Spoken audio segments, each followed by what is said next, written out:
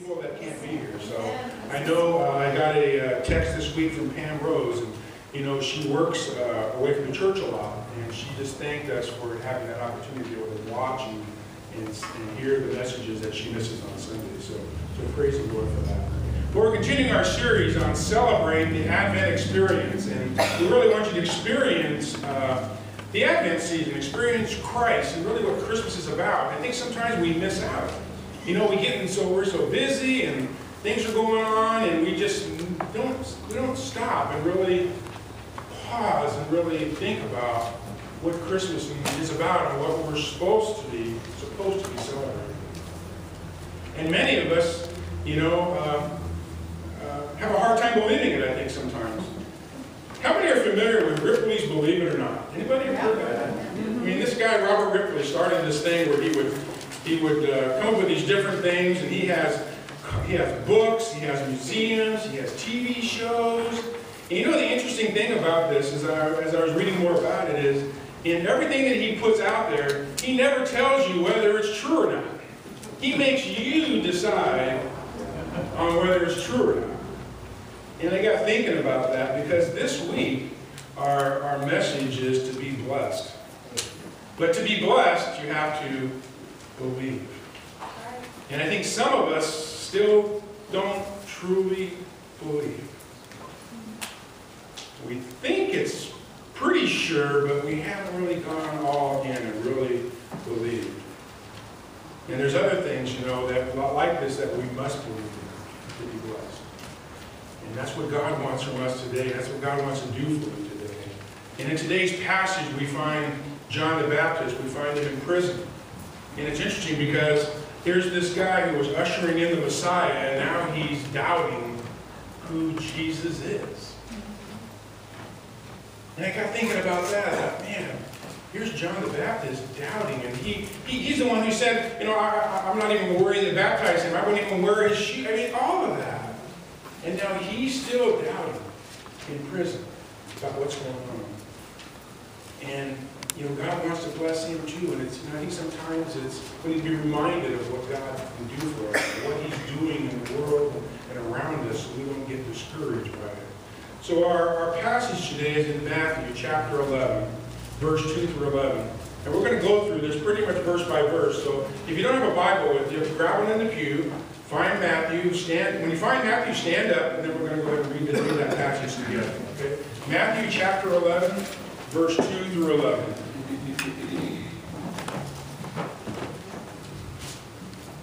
It starts in verse 2. It says, when John heard in prison what Christ was doing, he sent his disciples to ask him, are you the one who was to come, or should we expect someone else?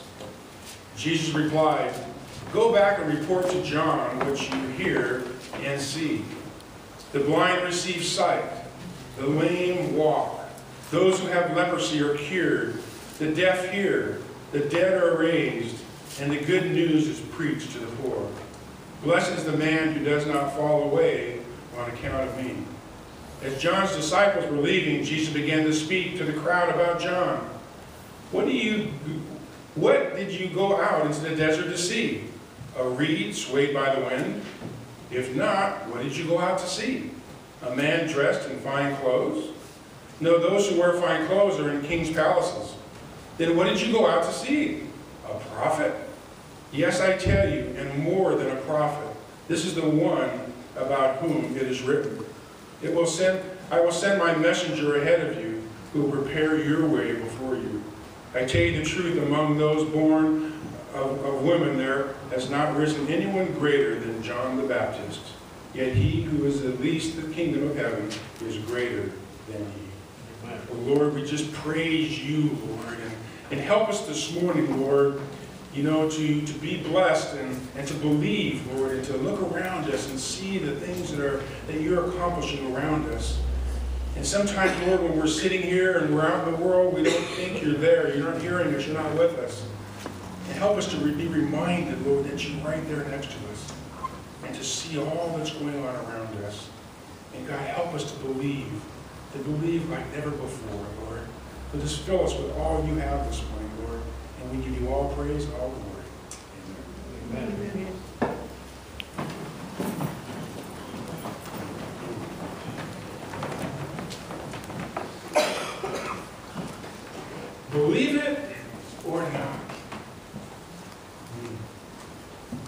think about that a moment. So let that kind of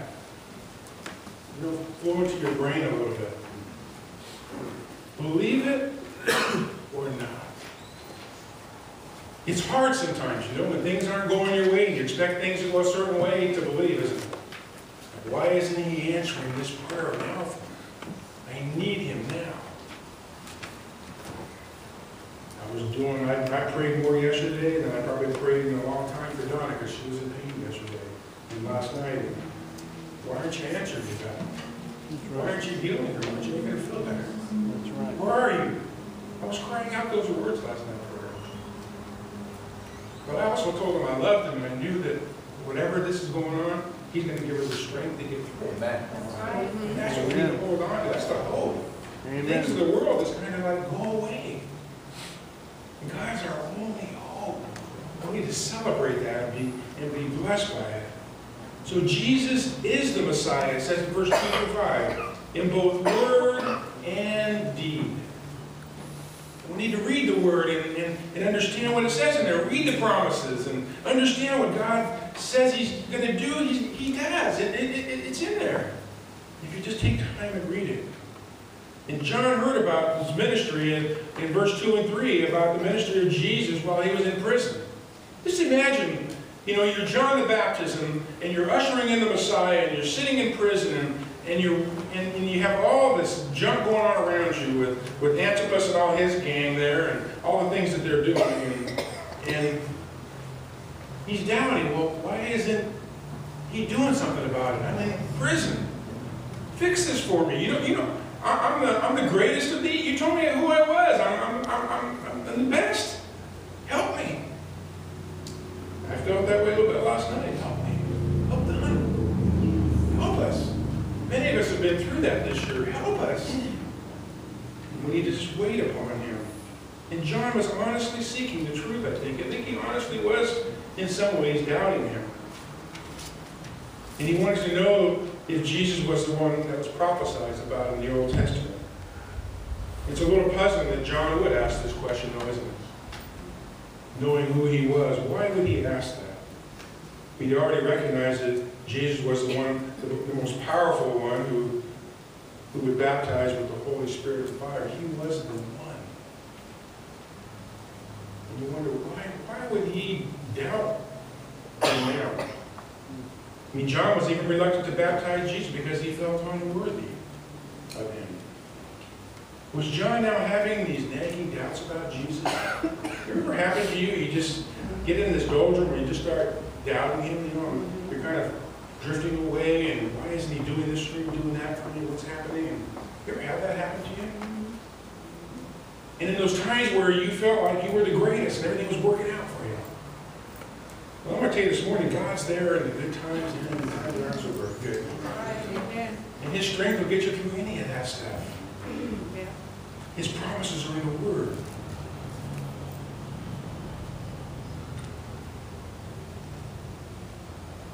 When you really consider John's circumstances, his question about who Jesus may really not be that hard to understand why he's thinking this way. If you really stop and really think about this. But what he was hearing about Jesus wasn't matching up with his expectations. That ever happened to you? You hear all the stuff about you. Oh, Pastor Don said how great Jesus is. Trust him. Have faith in him. Hold on to him. He'll give you strength.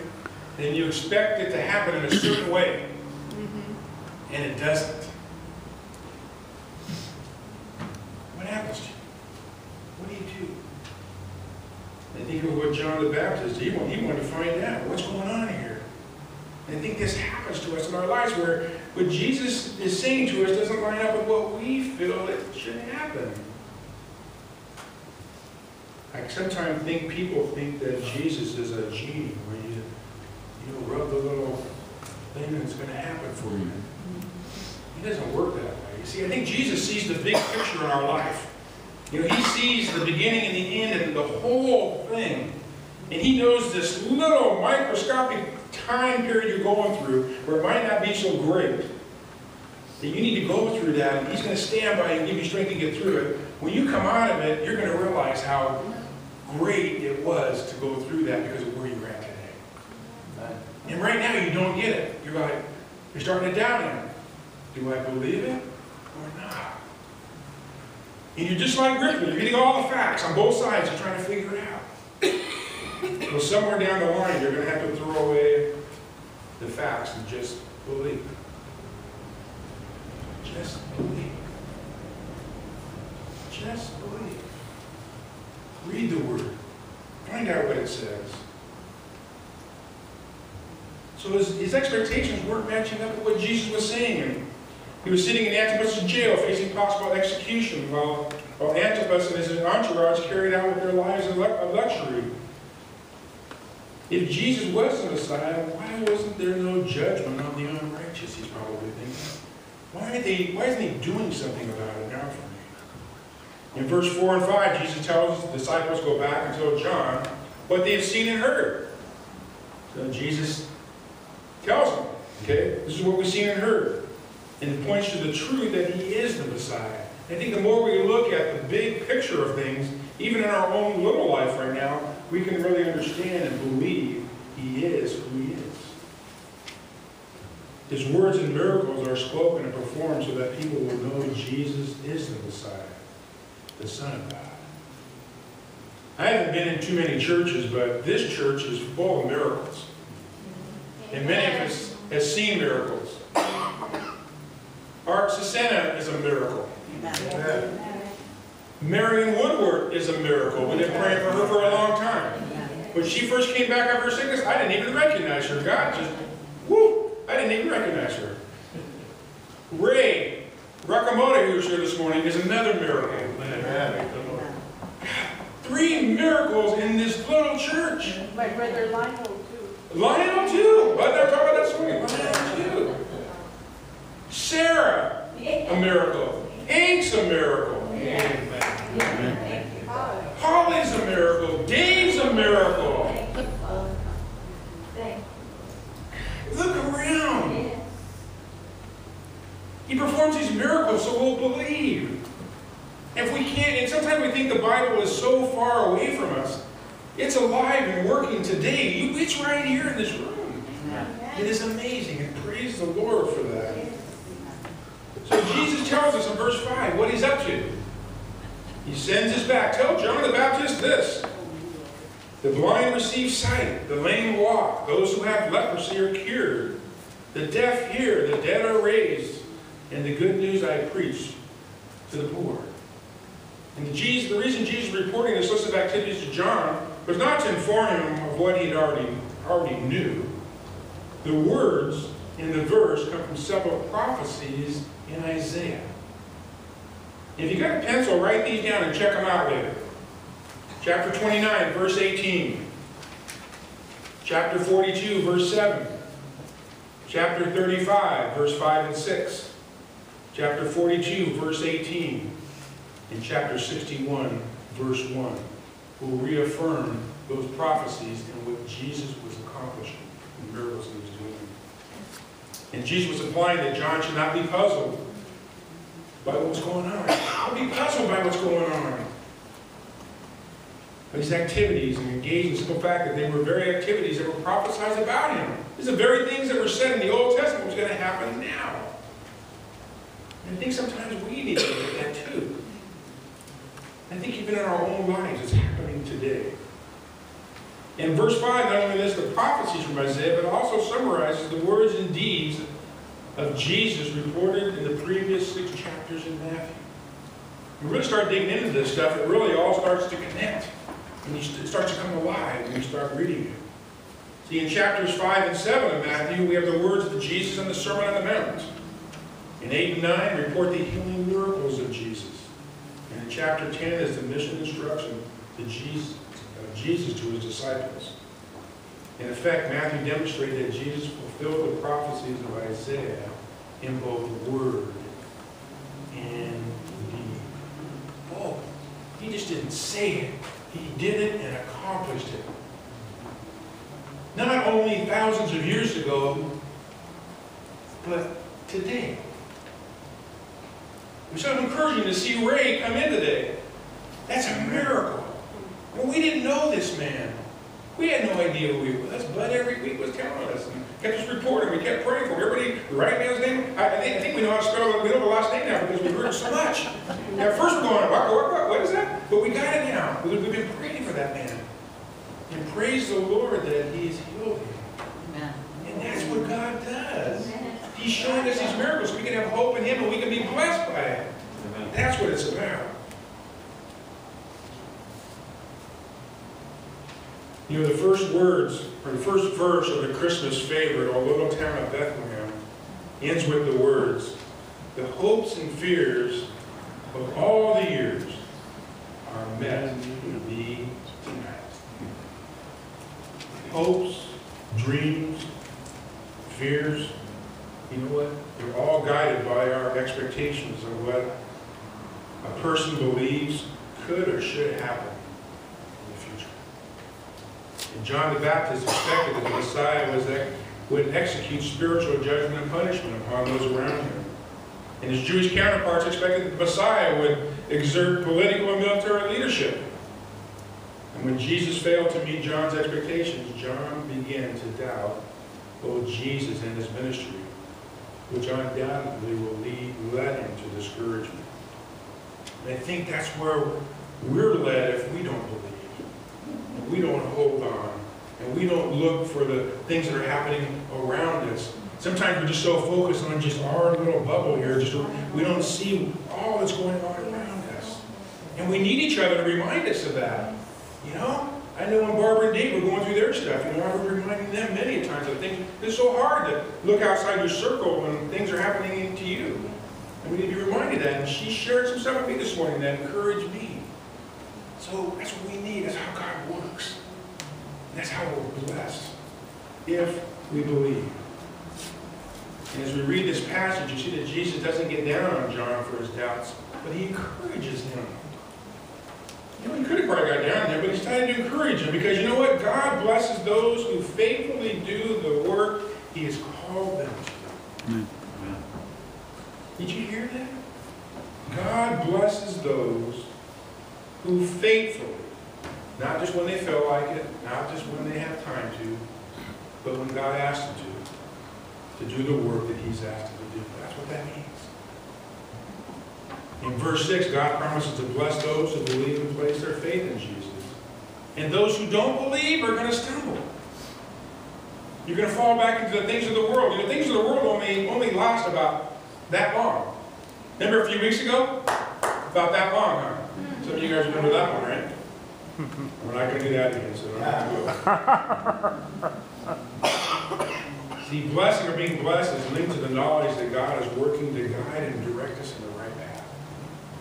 And believing that, you know, even though I'm stuck right here and my hole's getting deeper and I don't know how I'm going to get out of it, it's still holding on to God and knowing that there's a good reason why you're in that hole and going through that. Amen. Because somewhere down the road it's gonna help you. And you're going to realize why you were there and you're going to go, thank you, Jesus, for that time. Because it's making you stronger, your faith is stronger, and you're going to have that joy no matter what's happening to you. And it's still hard though, isn't it? You know, I was crying out to Jesus last night. You know, why aren't you doing something? I was just talking to him. Fix this now. You told me you would. And then I get this little sense in my head that he kind of tells me, he doesn't really talk, but I know what he's saying. And it's like, just be patient. You know? I'm going to give her the strength to get through it. It's okay. And that's what happened. And I think you know what he's doing for me? And I'll share it with you guys. I think it's helping me pray for my wife more. Because I don't pray for her enough. I encourage you to pray for your loved ones more. Go up to them and hug them and pray for them. Let them know that you love them so much that you're going to pray to your God and Savior. Because he's the one that can change things. He's the one that can make things better. In some ways, I think that's what God is, the lessons he's teaching me through this. I don't know how many times I prayed for her this last week, and I prayed for her, and I would go out of the room, and she would call me, and I could just pray for me again. I don't know how many times I did, but you know what? It's okay. Because that's where our strength is It's not in me. It's not in the doctor. It's not in the nurses. Our strength is in Jesus Christ and His healing power and His strength to get us through whatever we're going through. Amen. And that's how you feel blessed. It doesn't matter what's going on because you're blessed. And life moves on, and we're all going to go through those things. Verse 7 and 11, Jesus begins to give high praise to John. And he has 3 questions for the audience, but he has one question before. He says, what did you go out into the desert to see? I can start thinking about that too. If I was living back then, what would I expect to see if I went out to the desert to meet John the Baptist? Was he the one? Was he a prophet? Are the same questions that most of the people there had? I would. Who is it? I got to find out. Imagine if Jesus really walked in the room today. Wouldn't you have the same question? Is he really who he says he is? I think most of you would know it. I have no doubt about that because your hearts are right with him. But he also had 3 other questions. First question was, did you go out to John expecting to see a reed swayed by the wind? See, reeds are small, soft bamboo plants that easily bend in the wind. And John was anything but somebody that would wave in the wind. Because his faith was planted and rooted in Jesus coming again. And he knew. And I think same with us. Don't be swayed by the wind. Don't be swayed by the circumstance you're going through right at this moment or this time period. Look at the big picture. That's what John was reminded of all the things that were going on. Second question is, did you go out expecting to see a man dressed in fine clothes? No, those who wear fine clothes, Jesus says, are in kings' palaces. I think maybe he's been contrasting the fancy clothes and luxuries of Antipas. All the luxury that's going on here, and there were so many poor, desolate people in Galilee in those days. And it's no different now. How many times do you drive by somebody who's hungry, who's sleeping in the street, and go and have a nice dinner, or go out and shop, or buy something for yourself, or for something? How often do you do that? Tuesday night, I left the hospital about 12:30, 1 o'clock, and gone. We had to walk through this little area of the hospital that has trees around it, and it was like a blistering, freezing.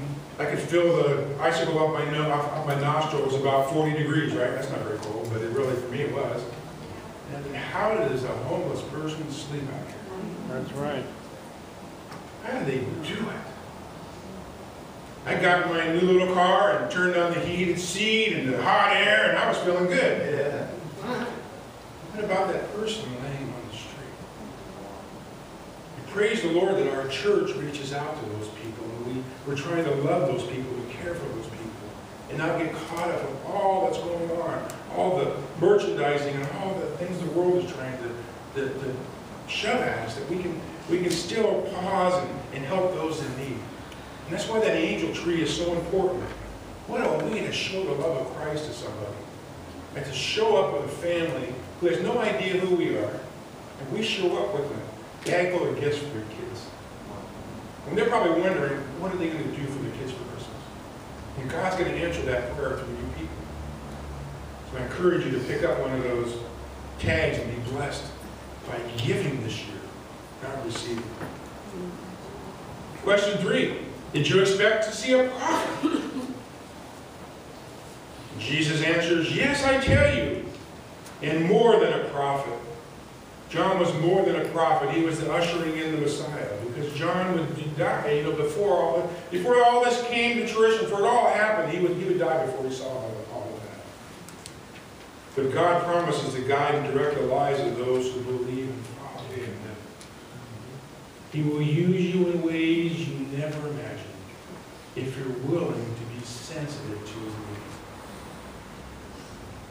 No matter where He asks you to go, just be sensitive to it. Maybe He's asking you to stay put.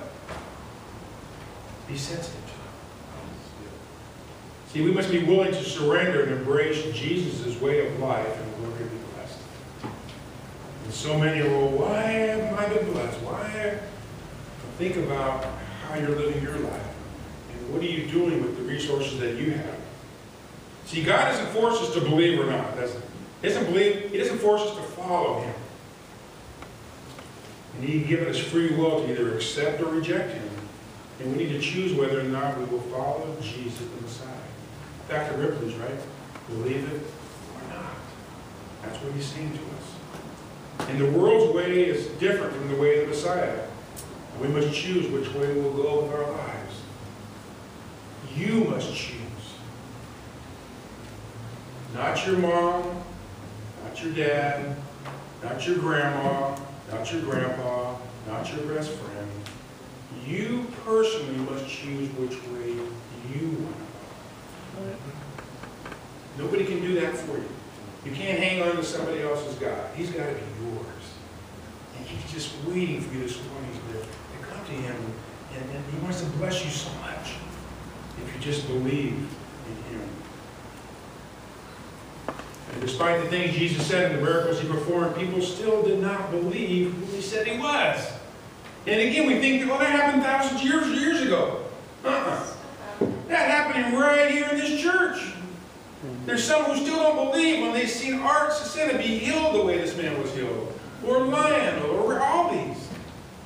They don't believe it still. For those who do believe and surrender their lives to God, he promises to guide and direct their lives. In Proverbs 3, 5, and 6, it says this: trust in the Lord with all your heart, and lean not on your own understanding. In all your ways submit to him, and he will make your paths straight. Amen. See, God's blessing means that we'll receive God's grace and live under his care. What better care would you want to live under than the Messiah? Taking care of you. When you get lost, he goes out and finds you. Even though there's 99 left, and you take off, he's going to go find you. And that's why some of you are back here today, because it's not by mistake. It's not by just because. It might not even be because your child was up here performing this morning. It was an appointment by God to have you here to hear this message. And I believe that. And God is speaking to some of you this morning about that. To be blessed to see God's direction for your lives and have the faith that he is who he is and will do what he says he will do. And believe in that. You see, God blesses those who put their faith in Jesus the Messiah. In Jeremiah 17:7 it says this: but blessed is the one who trusts in the Lord, whose confidence is in him. God blesses those who follow God's word. In Proverbs 8:34 it says, blessed are those who listen to me, watching daily at my doors, waiting at my doorway. In Acts 20:35, God blesses those who serve others. Listen, everything I did, I showed you that by this kind of hard work, we must help the weak. Remembering the words of the Lord himself said, it is more blessed to give than to receive. Amen. And in James 1:12, God blesses those who persevere. And that's probably the hardest. That's probably the toughest. In James 1:12, it says, blessed is the one who perseveres under trial, because having stood the test, that person will receive the crown of life that the Lord has promised to those who love him. But if we stubbornly cling to our own expectations, if we hold on to what we think should happen, we're going to easily fall away from where Jesus is leading us. And so many of us, allow this muscle on top of our shoulders to mess us all up. I was talking to somebody this morning, and I told him, when God speaks to you, don't think, just do it. Right. Because when you start thinking, is that him? Is it really happening? Should I do it now? Just do it. Because you'll be blessed when you do. But if you can adapt your expectations and allow God to work as he chooses in your life, you will be blessed. And that's what this message is about. It's about allowing God to work so you can be blessed. And people focus on their own problems, pain, loneliness. they will fall away. But if people will focus on the arrival of Jesus, both past and future, His work in the world and the lives around them, they will be blessed. That's what God wants to do this morning. He wants to bless you this morning. But it comes back to that question at the beginning. Do you believe it or not? And Barbara's going to play some music here for us. And I'm going to give those who have sensed God this morning. And I encourage you, any week, if you're here at church and you sense God, you need to respond to Him. It might be a praise, it might be patting you on the back for what you did or whatever, but whatever it is, you need to respond to Him. So she's playing this music this morning. Maybe you haven't been here for a while. Or maybe you want to rededicate your life back to Him and you want to let Him know this morning that, you know what? You believe. There's no doubt in your mind He is who He is. And you want to celebrate this Christmas. You want to experience it in ways that you never have experienced Christmas. It's not about the presents you open. It's about receiving the gift of Jesus Christ in your heart. That's what it's about. Let's go ahead and stand. So I encourage anyone here this morning that wants to rededicate their life back to Him, who wants to maybe accept Him for the first time. Allow God to work this morning. When you felt Him, you felt that whatever it is He does to you, be sensitive to that and move upon it. Don't think about it. Everybody bow their heads for a moment. If you're one of those groups, if you want to turn your life back around and you want to tell God that, no, I believed in you once, I kind of went away, but I want to rededicate my life to you this morning, and I want to believe this morning. Just lift your hand up so I can pray for you this morning. This morning is your morning. Amen. Amen. Amen. Thank you, Jesus. Maybe this morning you never heard the story this way. You never did believe. But this morning you believe. And you want to tell Jesus that you want to accept Him to your heart. You want to believe. Lift your hand up. I want to pray for you this morning also. Amen. Amen. Amen. Well, Lord, we thank you, Lord. And God, I pray for those this morning, Lord, that have said that they want to rededicate their life to you, Lord. They want to turn back to what you have for them. And God, hear their hearts, Lord. And for those, Lord, who for the first time this morning, they said that they believe. God, overwhelm them with your Spirit, Lord God. Change them, Lord, in ways that only you can change them.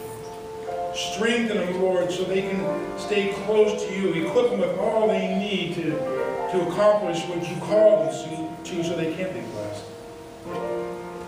And God, for all the rest of us, Lord, just continue to be with us, Lord, and to help us to be sensitive to who you are and to share the good news with our friends and our family and those around us, Lord. But as always, God, humble us, Lord, and we want to make sure that you get all the praise and that you get all the glory.